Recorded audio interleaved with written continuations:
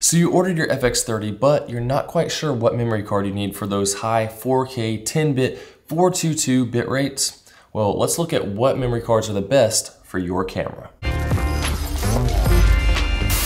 Welcome to the channel where I help you learn how to make good videos. And first off, I do not have an FX30, nor have I used one yet, but after researching the manual, I found that it has all the same codecs and bit rates as the A7S III and FX3, which is what I'm shooting on right now. So I do know what I'm talking about. And all the cards I'm talking about today are listed in the description, so if you decide to purchase through any of those links, it won't cost you anything, but it will greatly help out the channel. And if I learn of any compatibility issues with any cards and the camera later on, then I will post that in the description, so be sure to check that out as well. But just like the A7S III and FX3, this camera has dual memory card slots that can take either SD or CFexpress Type A cards. So keep in mind that you'll need to have two of the memory cards that are recommended if you want to be able to have backup of your footage while filming. Looking at the manual for the FX30, the highest listed recording bit rate outside of the S&Q mode is 600 megabits per second when shooting in the XAVC-SI mode at 4K 60 frames per second. When it comes to choosing a fast enough memory card for your camera, it is really important that you understand the difference between megabits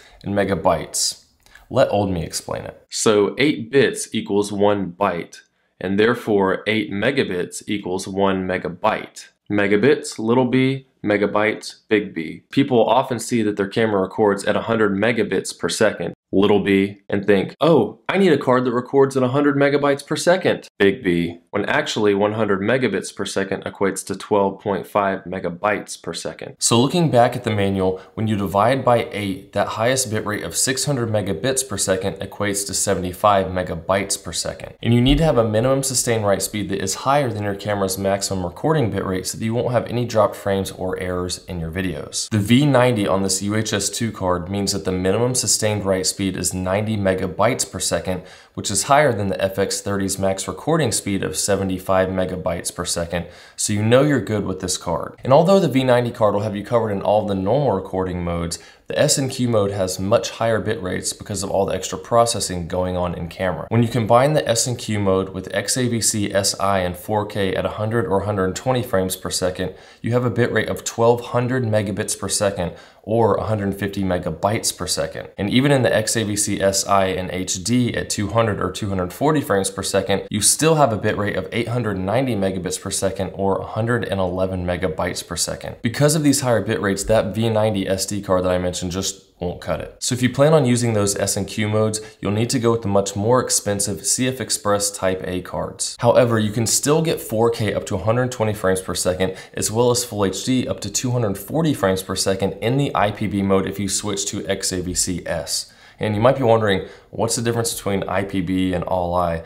And basically, IPB is a different type of recording that uses a lot more compression than the All-I, which gives you smaller file sizes but also lower image quality. And if you want to know more about the differences between All-I and IPB files, I have another video I made explaining it in depth that I'll have linked below for you. So basically, the CFexpress Type A card will allow you to shoot in every mode that the camera has to offer, and if you go with the UHS-II SD card, it'll allow you to shoot in every mode the camera has to offer, except for those All-I S&Q modes that I mentioned earlier. So now let's look at what size memory cards you'll need. Based on the bit rates listed for the camera, a 256 gigabyte V90 SD card will give you 57 minutes of 4K at 60 frames per second in All-I and 2 hours and 22 minutes of 4K at 24 frames per second. And you'll get half those times if you decide to go with the 128 gigabyte V90 card. However, if you want to be able to shoot all the modes this camera has to offer, you'll need that CFexpress Type A card, which right now has capacity options from Sony ranging from 80 to 640 gigabytes. They're much more expensive than SD cards, but that's because they're giving you up to 400 megabytes of sustained write speeds. So this 160 gigabyte CFexpress Type A card will give you 35 minutes of 4K at 60 frames per second in All-I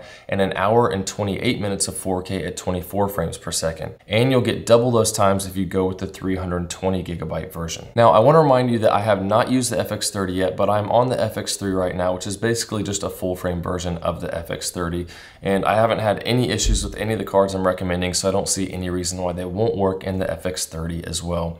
And I've used Lexar cards in all my Sony cameras for years, and Philip Bloom even said he used pro grade cards in the A7S III with no issues, so all of these should work fine with the FX30. So to sum it up, with all that in mind, I'd suggest this 256GB UHS-II V90 card to be able to shoot in any normal video mode, or this 160GB CFexpress Type A card to be able to shoot in any possible mode the camera has to offer. And again, be sure to get a second card if you want to have a backup recording of your footage. And there's also a CFexpress Type A card reader in the description to be able to transfer your footage to a computer, but you can always use the USB Type C port as well to transfer from your camera to computer. Again, it doesn't have to be these brands. I'm just trying to find the best deal with links to all these cards I mentioned in the description, but I'd be surprised if you don't have any questions after all that, so feel free to post them down below and I'll try to clarify anything that I can. But if this video is helpful, then please help me out by hitting that like button, subscribe if you're new. Got a private Facebook linked below as well that I can help you out on your filmmaking journey. And with that, I'll see you soon.